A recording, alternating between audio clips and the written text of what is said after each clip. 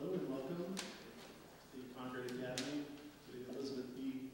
Hall Chapel. Thoreau used to teach school here in Concord at another institution just down the street that was known as the Concord Academy as well. So it's nice that we can hold a lecture series here. My name is Michael Frederick. I'm the Executive Director of the Thoreau Society. And I'd like to introduce our educational coordinator, John Chatnoff, who was able to put together this wonderful program, a series of lectures for us. But before that, a couple of announcements. We put some Thoreau Society bulletins in the front entrance.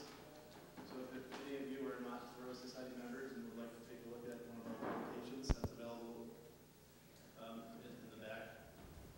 We've also put out a few annual gathering brochures. Our annual gathering takes place in July each year, right around the 12th, which is the date that Thoreau is born. And this year our annual gathering runs from July 10th, 11th, 12th, and 13th. And the gathering is just a wonderful, wonderful experience. It's one of the primary reasons that I got involved with the organization.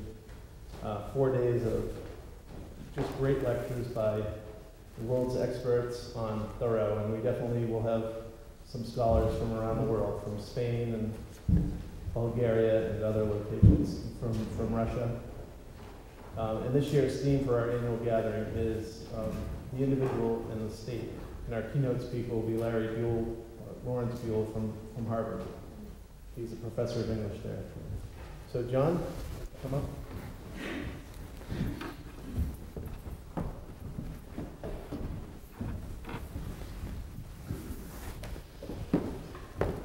I'd like to just add one more announcement there.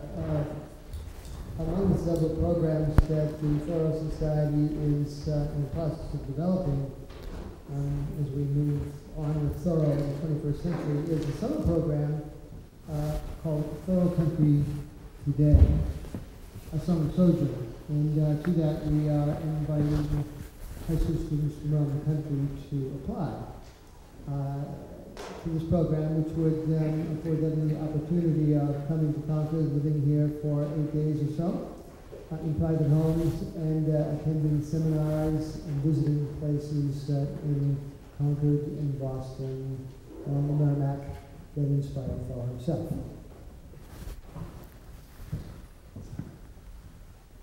Well, welcome everyone to this third and final evening of the Thoreau Society's first Lyceum series, which follows a tradition established in Concord by Thoreau and his contemporaries in the 19th century.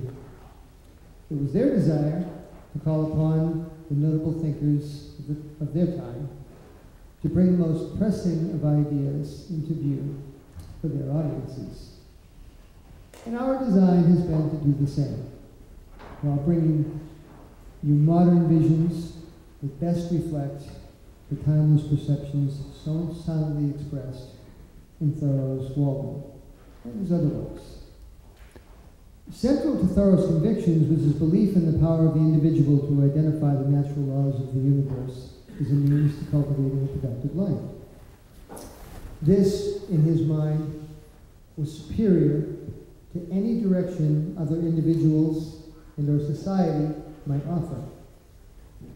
He also acknowledged, however, that the pursuit of such individualism is overwhelmingly hindered by external influences. Yet, with prudence, perspective, and discipline, we are surely capable of elevating ourselves to a life more fulfilled. As Thoreau urged individuals to depend on their own personal strengths, he looked to the East for inspiration in his work. Our guest this evening has followed a similar path. Dr. Benson was among the first to use Western scientific methods to show that regular meditation, a legacy coming to us from the East, can counteract the harmful impact of stress. He demonstrated we unquestionably do have the ability to improve our health and general well-being. In his work, he offers several steps anyone can use to draw upon his or her own intrinsic power to counteract those aspects of daily life that jeopardize our well-being. Building on his earlier works, in the subsequent book, Beyond the Relaxation Response, Dr. Benson explains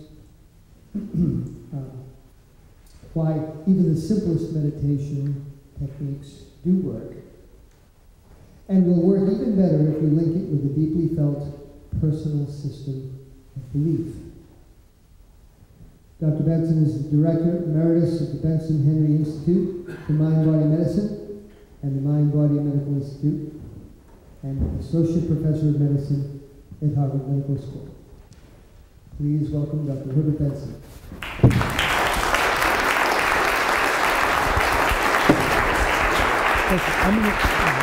Thank you, John. Very much. Thank you, John. What a wonderful return to Concord. Having lived in Lexington for 31 years before moving, I had the distinct pleasure of meeting John 31 years ago when I spoke at the Concord Philosophical Society. It was a wonderful evening, and what was the place I spoke at? It's called the Hillside Chapel. Hillside Chapel. Well, were any of you there 31 years ago? Well, at any rate, it's an honor to be here tonight, to be able to speak at the Thoreau Society and to share some of our ideas on how to counteract the harmful effects of stress. We should recognize that 60 to 90% of visits to healthcare professionals are related to stress. Thank you. How many of you, but in so doing, we have to keep in mind that we can only counteract stress if we first take care of our routine medical needs. How many of you would literally not be here tonight were it not for medications or surgery? Could I have a show of hands? Yeah, well over half. It's certainly my case. While living in Lexington about 15 or so years ago, it was Halloween day and the weather was getting to be cold, and at our house there we had air conditioning vents in the ceiling. And each winter I would go around putting plastic across those vents to keep away the drafts of winter. And I wouldn't be using Scotch tape because come spring it'd be very difficult to get off. I was using masking tape, which of course would peel, and I'd be prepared, you know, going back, tacking it up as the weeks progressed. Well, later that day, walking towards my shower through the kitchen with nothing but a towel around myself, I looked up and sure enough, it was peeling. And I thought to myself, leave it alone, don't be compulsive, don't stand on the kitchen chair, it's unstable. I didn't listen, stood on the chair, it scooted out from under me, I flew backwards, hitting my ribs across the long edge of a butcher block table, a towel flew off, and there I was naked, writhing on the floor. My wife, having heard the crash, came in the kitchen and said, "What are you doing there?" So I tried to explain. I said, don't worry, it's spasm, it'll go away. It didn't go away. And I figured, she said, well, should I call 911? I said, you'd better. As they came, and they came very quickly, she looked at me and said, you want to put on some underwear? So I did so. And they came and said, Doc, we've got to really get you to the hospital quickly. And we're taking you to Leahy Clinic. And I knew I was in trouble, not because I was going to Leahy Clinic, but because of their urgency. And this, I reasoned, could well be my last act in life. And if that were the case, I wanted something to be remembered by, meaningful about this, happenstance.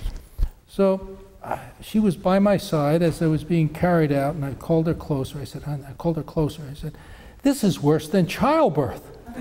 Well, in 1 millisecond, all compassion drained from her face.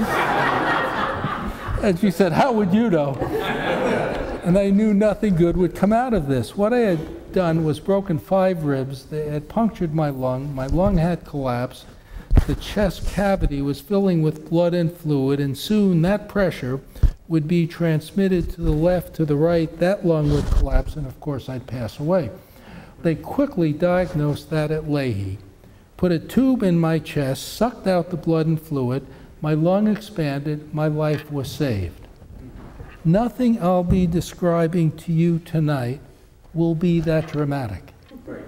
But many of us would not be here and many of us would not be here, as I said a moment ago, without this capability, these awesome antibiotics and surgeries, restoring sight with cataract operation, goes on, yet still 60 to 90% of visits are due to stress, anxiety, mild and moderate depression, excessive anger and hostility, high blood pressure, heart attacks, angina pectoris, insomnia. How many of you have trouble sleeping when you're under stress? Could I have a show of hands?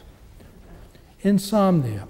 Also, stress does not cause pain, but the hormones liberated by stress, adrenaline and noradrenaline, lower the threshold of pain. The threshold is lowered, the pain gets worse, you worry about it more, and a vicious cycle is created. Gender issues in men's sexual performance, sperm count are both decreased by stress. In women, PMS, ovulation and infertility, hot flashes of menopause are all made worse by stress.